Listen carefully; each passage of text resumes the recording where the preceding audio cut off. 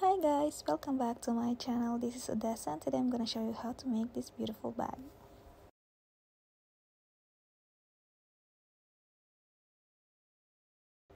Here are the materials that I am going to use. I have this metal handbag handle or metal clamp. I'm not sure what it's called, but I had this for a long time and I finally have the right yarn to make this bag. So let me just measure it for you. It is just tiny, so it's about 7.5 or 8. It's 7.5 inches long, and then the height is just about 3 inches.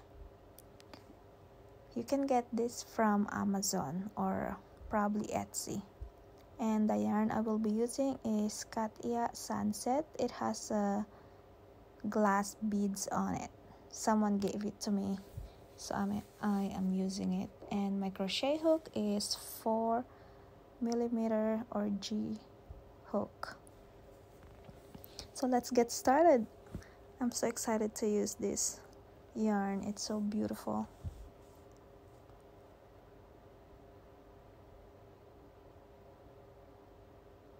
So I will be using the yarn from the outside and from the inside, so I will be holding them together. So 2 strands of yarn held together, because I only have one cake, so I'm gonna try to use it all. And I want my yarn to be a little bit thicker, because this yarn is, I believe, fingering weight yarn only. So let's start off with a slip knot.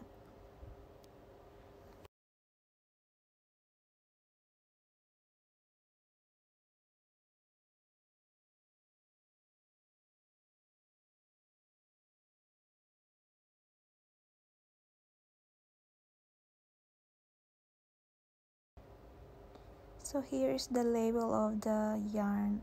I am not familiar with it. It's my first time using it, but it doesn't say if it is fingering weight yarn. It's only 150 grams, so it's not a lot. The color is like old rose. It's like old pink rose. Oh guys, let me show you this cute unicorn yarn ball that my best friend gave me. Isn't she so adorable? And it's just small and it's perfect for the yarn cake I have. Usually my yarns are huge, but this one is small, so it's perfect. I can finally use it. So cute. Thank you, Elisa, for buying me this one. Alright, let's go crocheting. So without further ado, let's go ahead and start. So I'm going to start with the chain of 24. So if you have a smaller handle, you can just adjust your chain, or if you have a bigger handle, you can just adjust it. So I'm gonna go check the chain that I made to make sure that it's fit inside the. So let's start with chain 24. If you have the same size with my metal frame, so you have to do chain 24. Otherwise, if it's smaller or bigger, you have to adjust your chain. So I am working with the bottom of the bag, so make sure that your chain is fit inside the frame, just like that. Next row, you are just going to do single crochet across.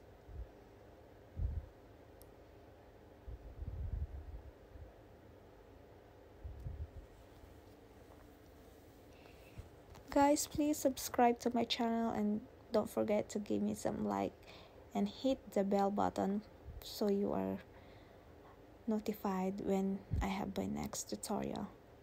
I will try my best to make a tutorial once a week or twice a week. I have so many in line to do, but I always do the easiest one and easy, yes, to follow.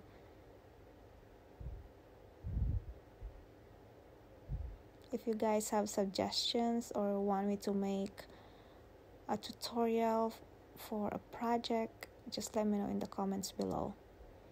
We will try to figure out how to make it.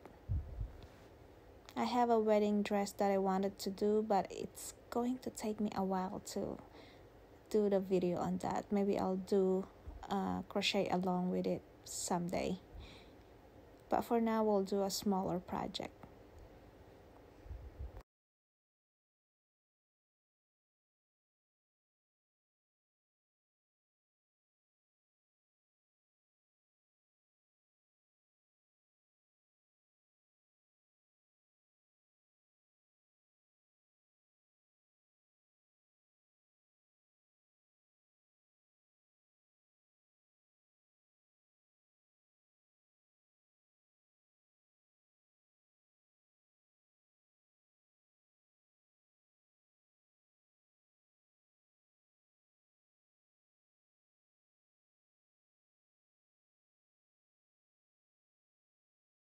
Alright, so I have finished my first row.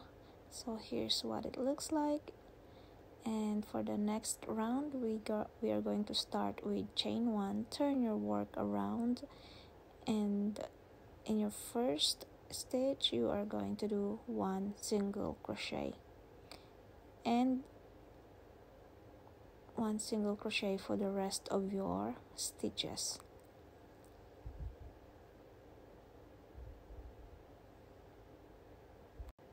Go ahead and finish yours, and I will meet you at the next round. So you are just gonna keep repeating this pattern or rounds for about, I think I did 22 rounds of just single crochet back and forth until you reach the length that you needed for your metal frame. So here's mine. As you can see, it fits inside the frame. So I did a total of 36 rows for the single crochet, because the holes in my frame is, I think, 36 or 37. So I matched my rows into the holes of my frame. So that's how I figured it out. And then I did 24 for the sides. Alright, so let me put this away and we will proceed with the pattern. We are not going to do any special increase or decrease. We will just keep continuing to do the rounds, and we will just keep repeating the same over and over again until you get the desired height that you needed for your bag. Okay, so first round I am going to do 1 single crochet. This is going to be in our corner, and then do another single crochet in the same stitch, and then 1 single crochet across until you reach the end of this row, and then you will do another corner, which is 2 single crochet in the last stitch. You will repeat your corner 4 times, so you have total of 4 corners, which is just 2 single crochet. If you guys noticed, I am trying to talk quietly because it is about 2 o'clock in the morning and I'm trying to do the recording while everyone is asleep, so I don't have a lot of noises. If you heard something, it's just my baby and not a ghost. So let's continue.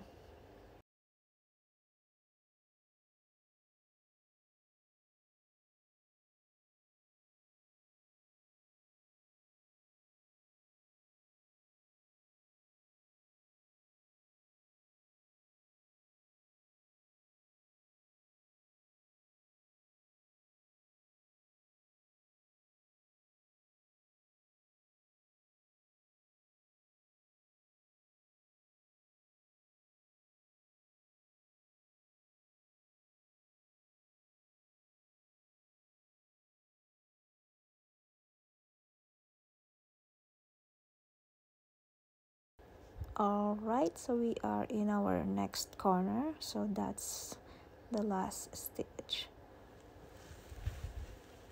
Now go back to that stitch where I just put my single crochet and do another single crochet, and that is our corner.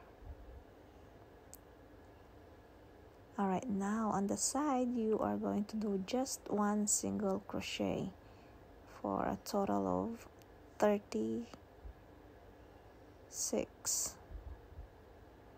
So 36 single crochet. Do not count the corner as your stitch for now.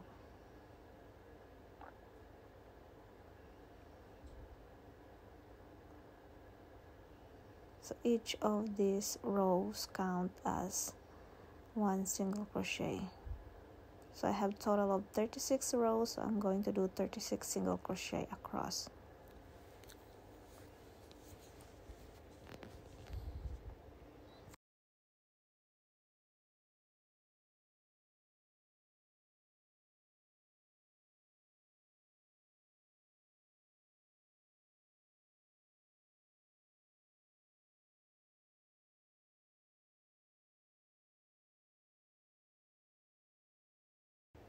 So go ahead and finish your bottom part of the bag for the corners, and I will meet you at the next round. So don't forget to add your corners. So here it is.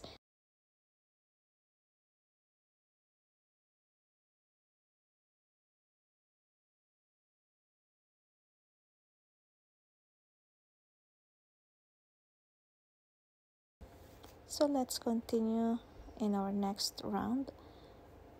We are just going to do one single crochet all the way around. So start with the first stitch where your slip stitch is your first single crochet. So go back where your slip stitch and do one single crochet, and for the rest of your stitches it's just one single crochet. You don't have to do any more corners on this one, okay? You just need to do a single crochet all the way around.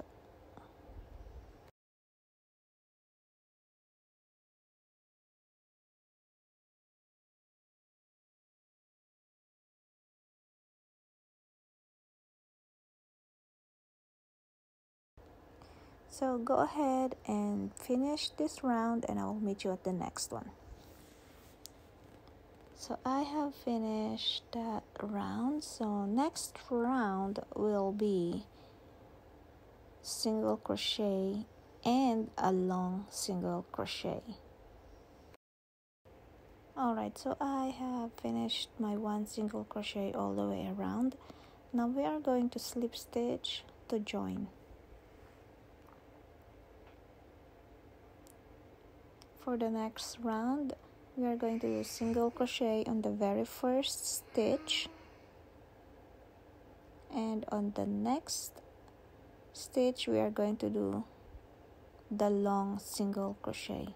So long single crochet is actually at the bottom of your single crochet, not on the top, not on the inside of the loop, okay? So the regular single crochet you go in the loop, but for long single crochet you have to go in the bottom of your single crochet. So you're just gonna do that all the way around. So regular single crochet, and then do your long single crochet. Okay, so single crochet and then long single crochet. You're gonna just repeat that all the way around.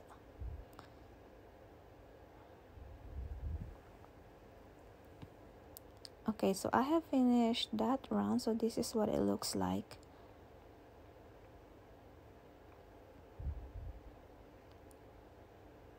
So if it is a bit quite fast to you guys, let me know. I can probably redo the video.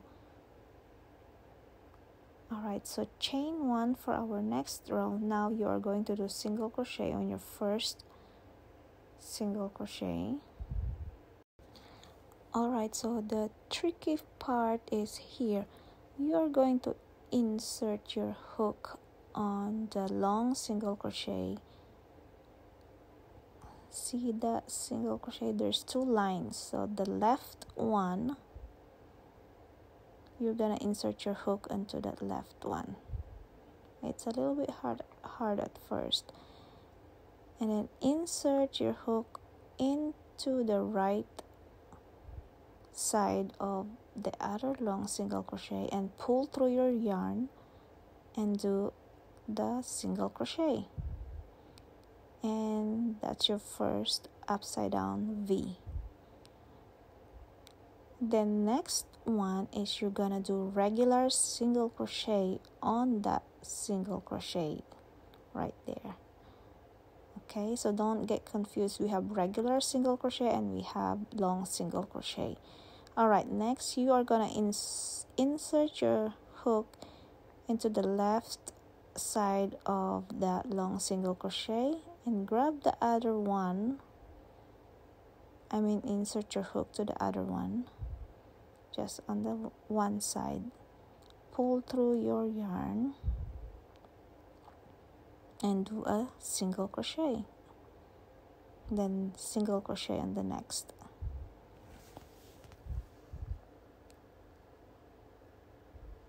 Insert your hook into the left side, insert your hook into the right side and pull through and single crochet. So you're just gonna repeat that all the way around.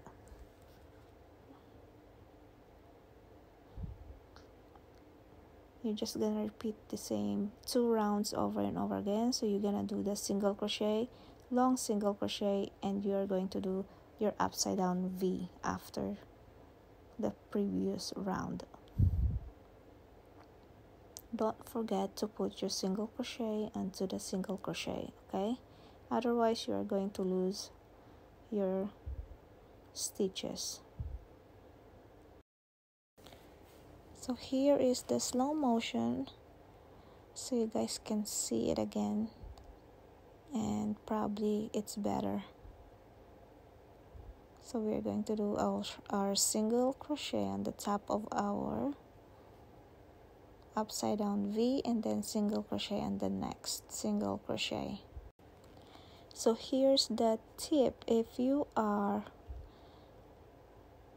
doing your upside down single crochet, for your next round you are going to put your regular single crochet, and then your regular single crochet from the previous round, you will be putting your long single crochet in there. I hope that makes sense. I have struggled at first because I crochet tight, so it's probably better if you loosen your grip a little bit on the first row of your upside down V, because as you can see in the video, I was struggling to insert my hook. So it's better to do it a little bit loose and not so tight.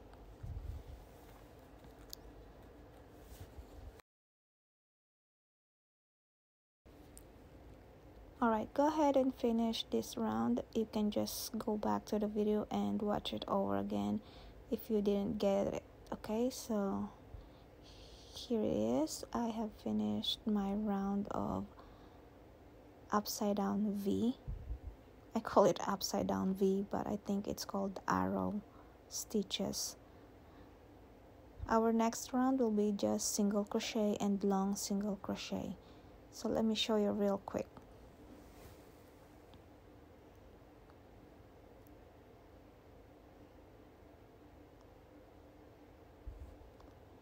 So chain 1 on our first stitch, you're going to do the long single crochet.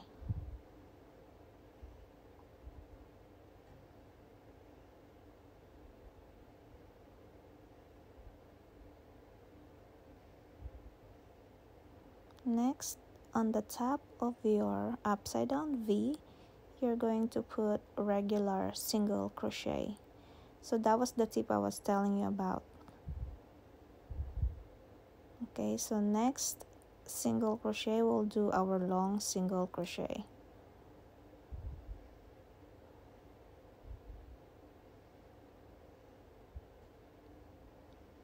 On the top of your upside down V, we're going to do just the regular single crochet. So you were just gonna repeat this over and over again. Make sure that your upside down V will be on the top of your upside down V, and your upside down V should have a regular single crochet, and your regular single crochet should have a long single crochet. Okay, so this is what it looks like. So you will just repeat this over and over again until you get the desired height that you needed for your bag.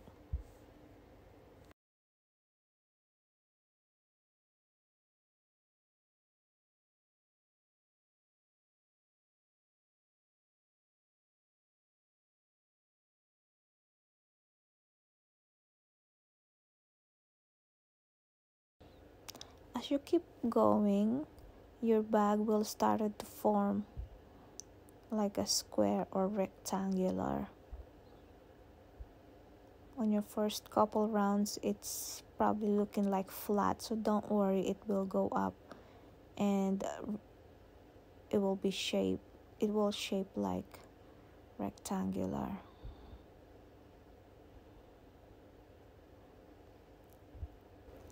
So I have finished my bag, and this is what it looks like. As you can see, I put a stitch markers for my 4 corners.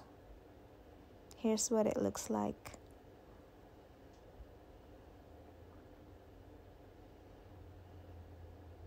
I'm gonna show you real quick the upside down V. Okay, so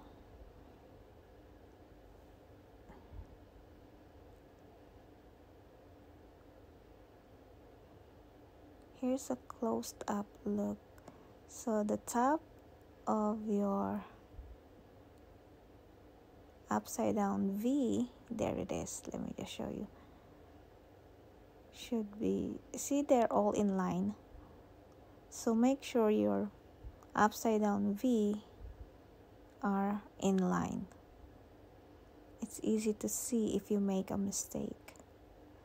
And all your regular single crochet should be in the middle or in between the 2 upside down V.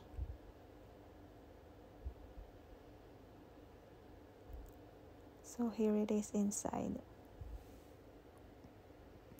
I put stitch marker on my corner, so I counted 37 stitches across and then 24 stitches both sides.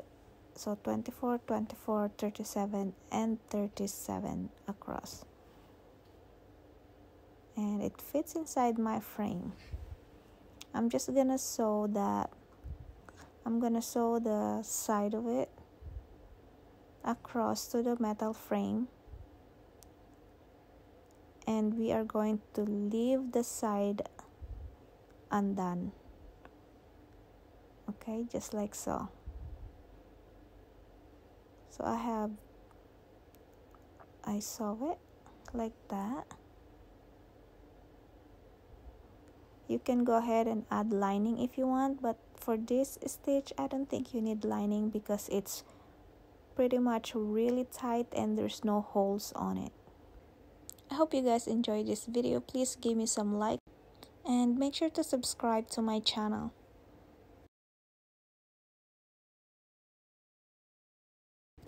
Until next time, bye guys.